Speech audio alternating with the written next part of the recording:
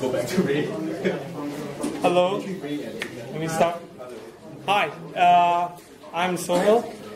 I'm working for Product Group, and today I want to talk about the Swizzling, one of the forgotten Objective-C features. A lot of people are scared of it, but it's actually a good thing to know about it.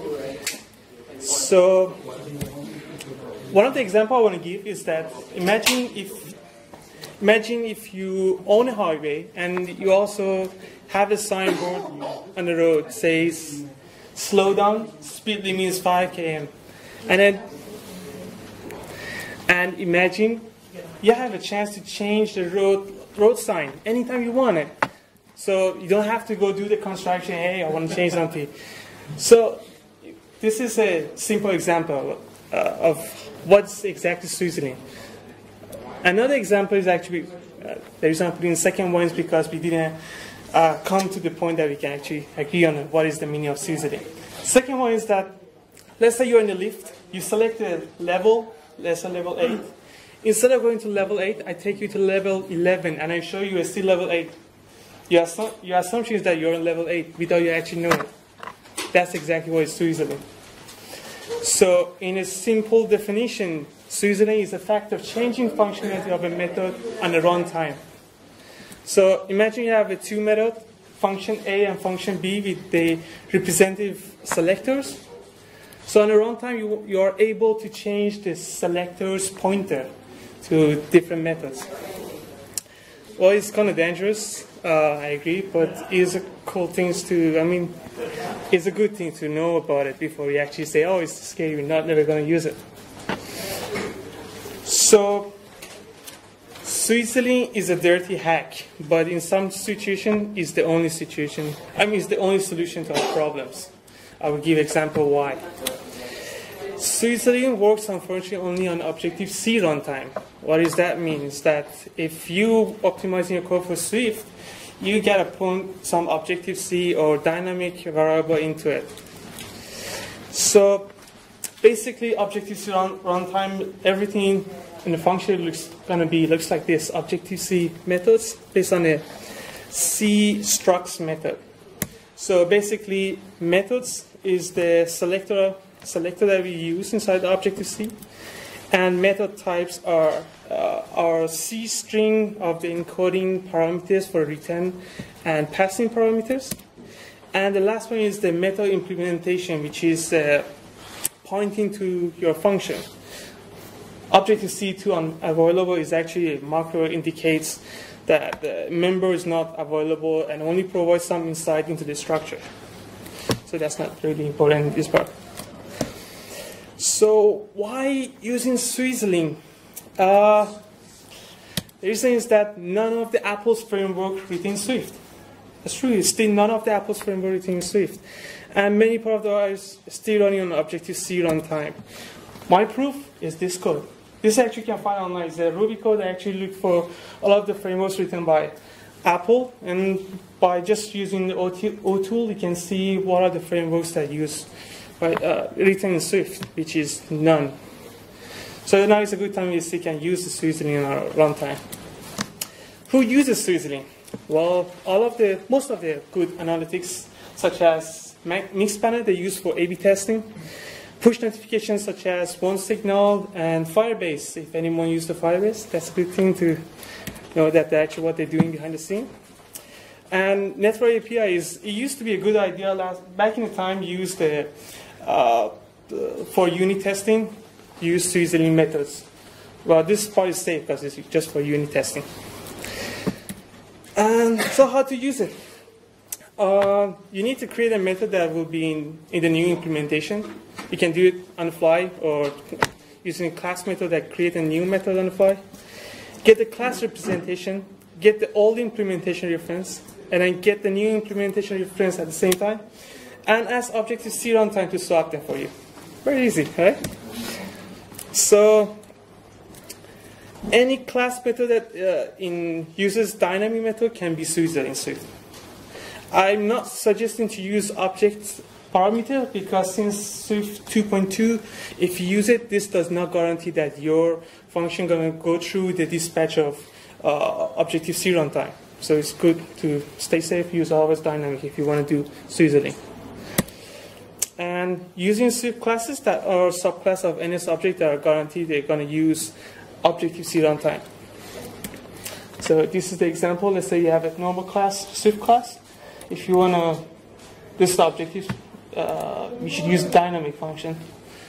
This means that your method is going to be dynamically dispatched at the runtime. Or just simply use NS object. Oh, sorry.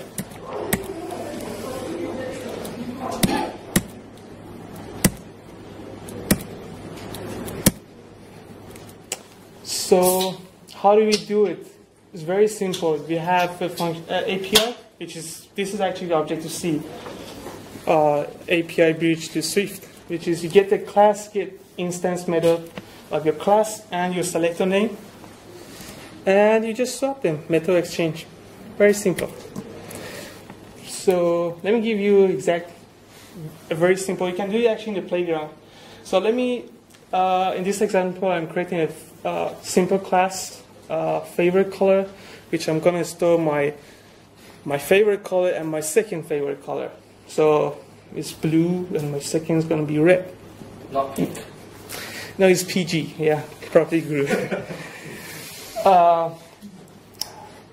So return the red color. All right. So I'm initializing the class, and I'm just going to print out the top colors. Yep. So let's do the magic. Yeah. Let's do the selectors. I'm not typing because I thought I'm going to make mistakes on the live, so and I didn't want to take your time to.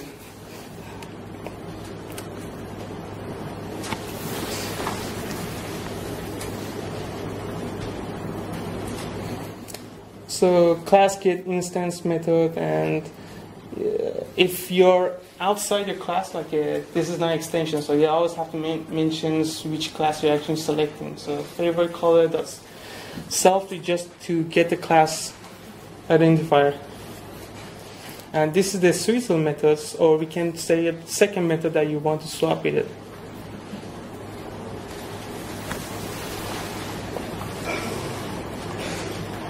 And my second color can be, that's my second selector. So as I say, we just use the swapping.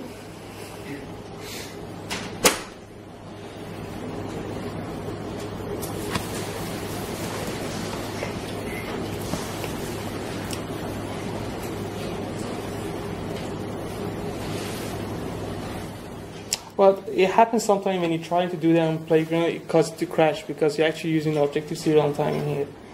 But it will work, don't worry. So now if I try to call my top colors, it's going to show red is actually my top color. Wait, I forgot something. Oh yeah. See, if I put a dynamic, now it's actually the Objective-C runtime is running.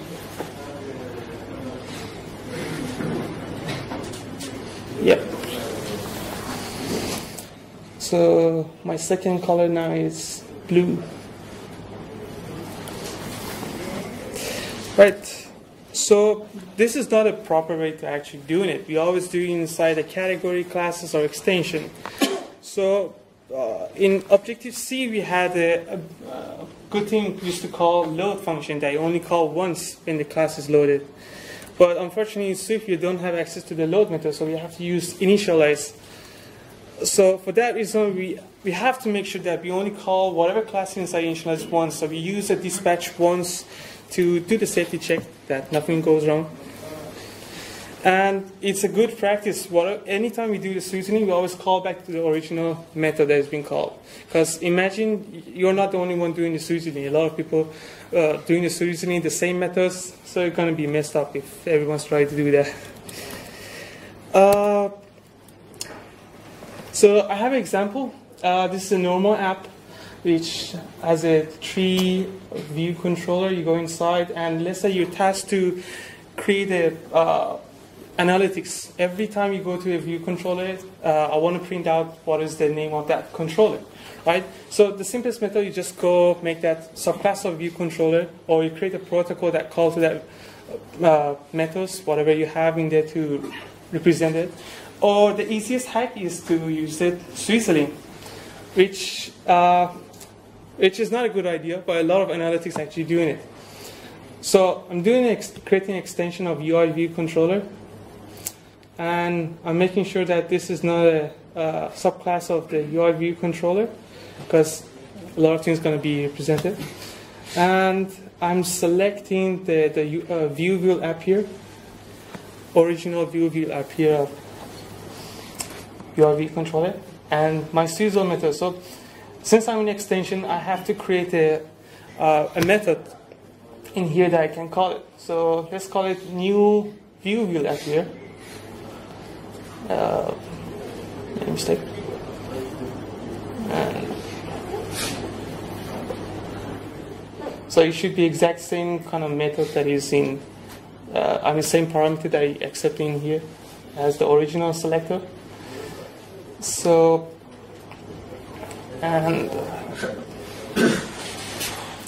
creating a method which is get instance method. So here I can just call self because I'm in the extension class, and call in a selector. So this is the Swizzle selector and Swizzle method.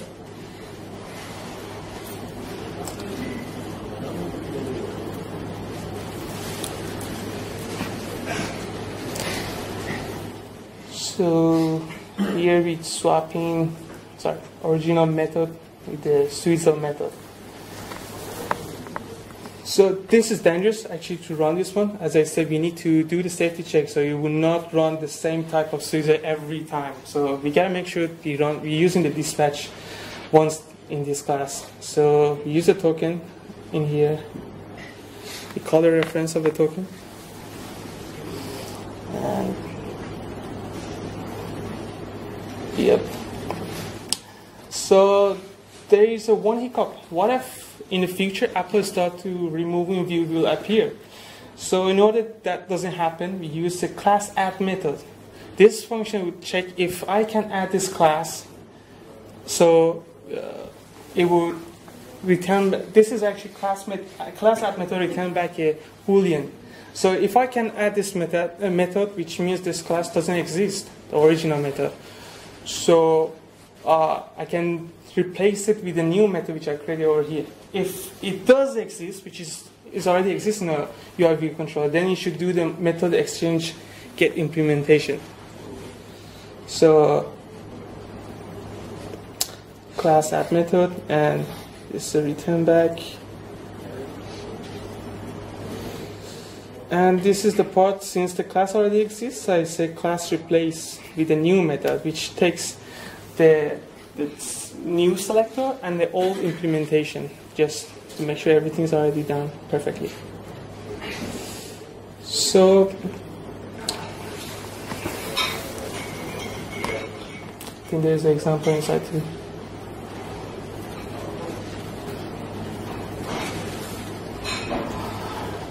Alright, I'm just gonna clean up a little bit. So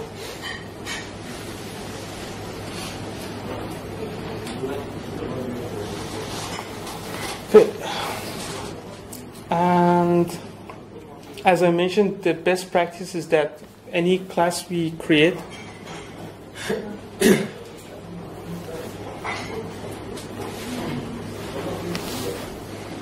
stop.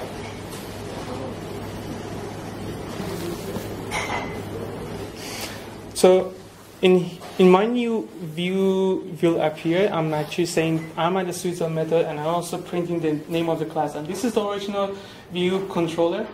I created a custom one, and all of the view controller is part of this. I'm printing out the statement and say I'm in the class. So you can see what are the results. Actually, you can see this is the your navigation control and other hierarchy as well. You can see in here. So you can see that actually your Swizzle method get called, and then you're in original class. So This part is okay. This is just the Objective-C since you already know it. So as I mentioned before, is that the best practice is that you always call to the original method as well. This is like a recursion. If you call yourself, you're actually calling the original method.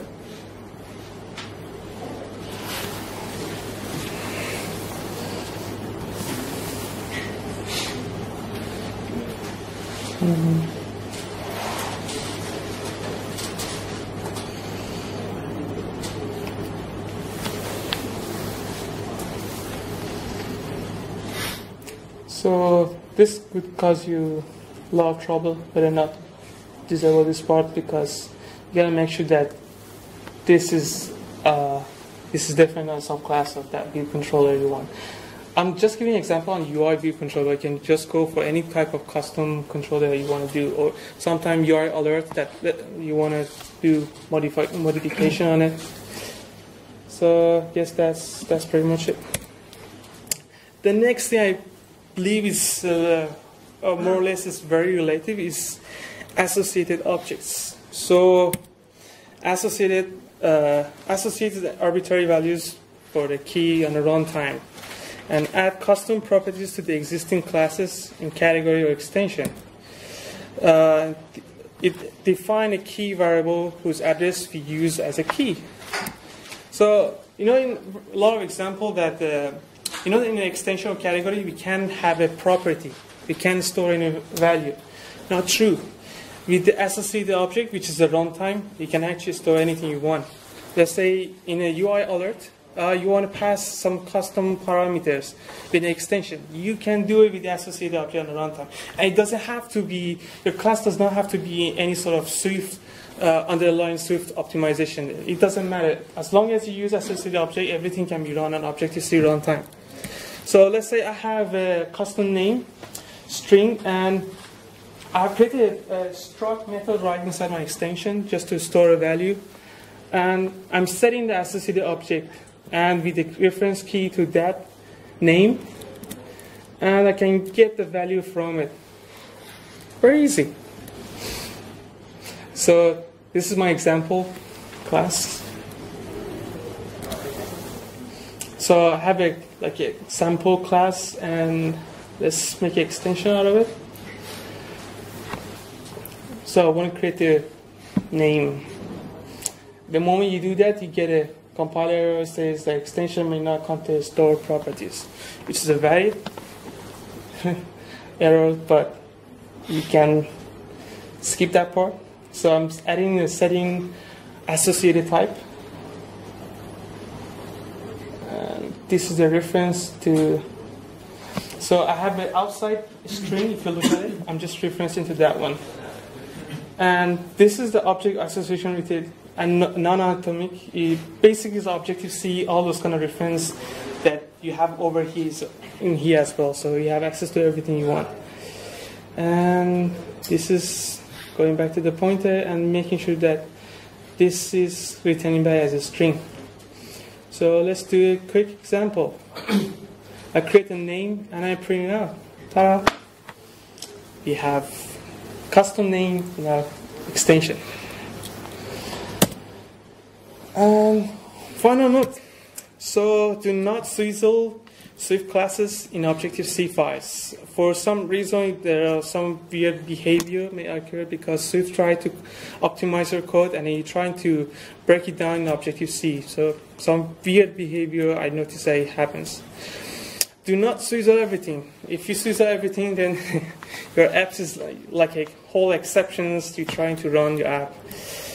Beware of multiple methods that swizzle the same method. This when this happens, is all about race condition. So which method's gonna get called first?